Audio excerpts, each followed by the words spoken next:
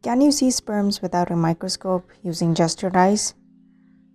Sperms are millions in number, but they're quite small when it comes to their size. So what is the size of a human sperm anyway? The human sperm has three distinct regions: the head, the midpiece, and the tail.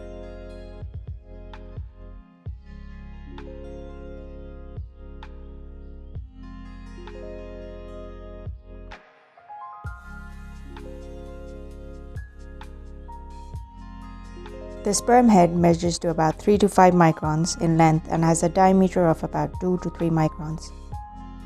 The midpiece has a length of 4.5 to 7.5 microns and has a diameter of about 1 micron. The tail occupies majority of the length of the sperm, which is about 45 to 50 microns.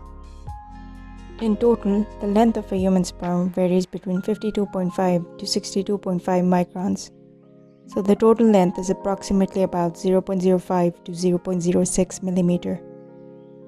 So what is the smallest size that a human eye can see?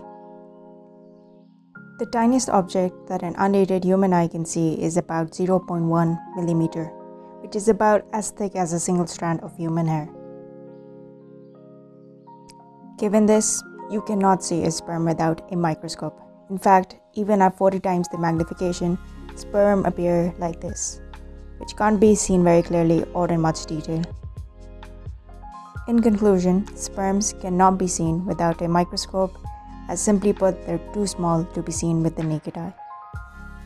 If you have any questions, let me know. Thank you for watching and see you next time.